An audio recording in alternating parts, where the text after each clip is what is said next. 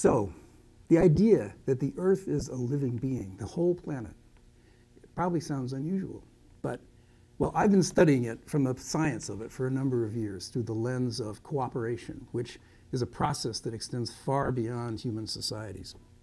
This process leads to what are called self-organizing systems. And they're all around us in this world, they're all around in the universe, and they're the basis of every living being. And self-organizing systems, because they cooperate, they create larger systems. And those systems create larger systems in turn. And eventually, they create the whole system of the Earth as a living being. Actually, she's been alive ever since the beginning. It was a cooperative system from the very start, which has simply gotten larger and larger and more complex. So, we've discovered some of these Earth-wide systems. When we blew a hole in the ozone layer, we discovered that the Earth's atmosphere is incredibly finely balanced, and what contributes to it goes from plants and trees to humans and insects and plankton in the ocean, and all these different things add to and create this balance. But somehow or other, because it's a living system on its own level, it's all stable. That's what it means to be a living system. So, smile. We have now arrived at the place where some native cultures have been for 20,000 years. And I don't think that the science of it is really going to get too many people to the place of understanding that the Earth is a living being. I believe, actually, that it's inside of us already. We're created by it, after all. And I think that there's some part of us that knows it. The problem is that we're cut off from it. In our culture, like I said, we're not the only one. But in our culture, we're built, we're raised with a separation between us and this larger system. I used to go to coffee shops a lot, and I would ask people, you know, what they thought of the idea that the Earth was a living being. And I got a lot of interesting conversations, furrowed brows, and people would ask me about the Gaia hypothesis. And then I changed one word. I said, how do you feel about the idea that the Earth is a living system? And I was surprised. About 80% of the people I talked to said, yeah, I feel that it's a living being. And I began to see that the lack of hesitation means that it's somewhere inside of a lot of people is this feeling, this knowledge that the Earth is alive. Well, if the Earth is a living being, that means one thing is it makes decisions. That's the basis, the nature of a living being. Well, from all the way from a bacteria to a human being to the Earth, they make decisions. And we might well wonder what they are. And they have emotions, at least on the scale of the Earth. And I think my feeling is that if the Earth experiences love, how do we as humans perceive it? Because we're so small, we're just a tiny part of this system. We can't see the whole thing or feel it. So this song is called Heart of the Earth, and it's about that question.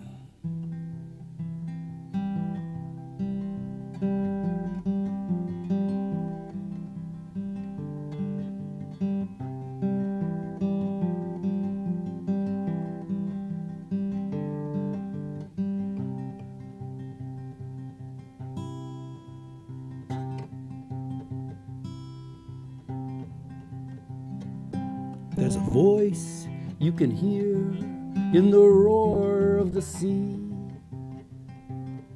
There's a song to be heard on the wind in the trees.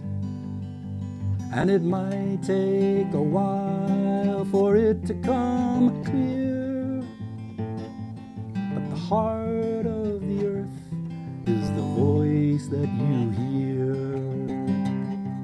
And it feels like the call of the wild, and it shines with the light in the eyes of a child, and it shines with the stars in the heavens above.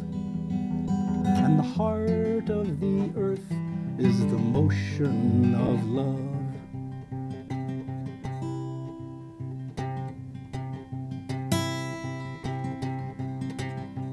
Fill your lungs with the air and hold it a while. It was breathed by a camel on the banks of the Nile. Got its oxygen back from the Amazon trees. Then it took the express from the Florida Keys. And it rises with the hawk to the sky, and it feels like that thrill when she catches your eye. And it shines with the stars in the heavens above, and the heart of the earth is the motion of love.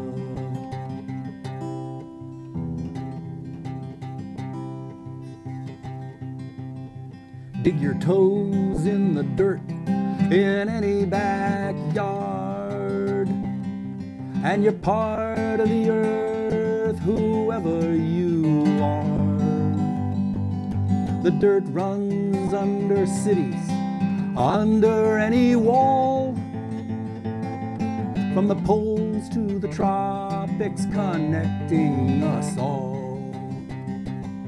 And it feels like waking up from a dream, and it fights like a salmon that's swimming upstream, and it shines with the stars in the heavens above, and the heart of the earth is the motion of love.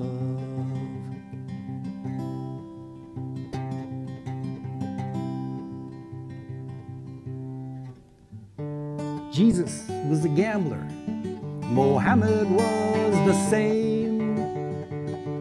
They went all in for love in playing the game. And the Buddha greets Moses over the sea. We'll be brothers and sisters eventually. And it cries out in the land of my birth, and it rides with the dawn as it circles the earth, and it shines with stars in the heavens above, and the heart of the earth is the motion of love.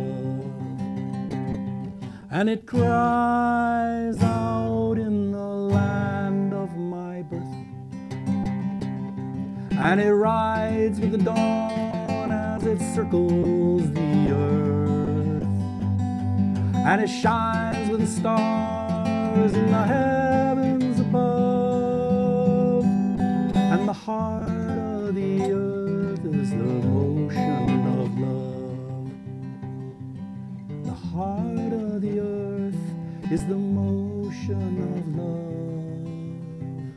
Yes, the heart of the earth is the motion of love.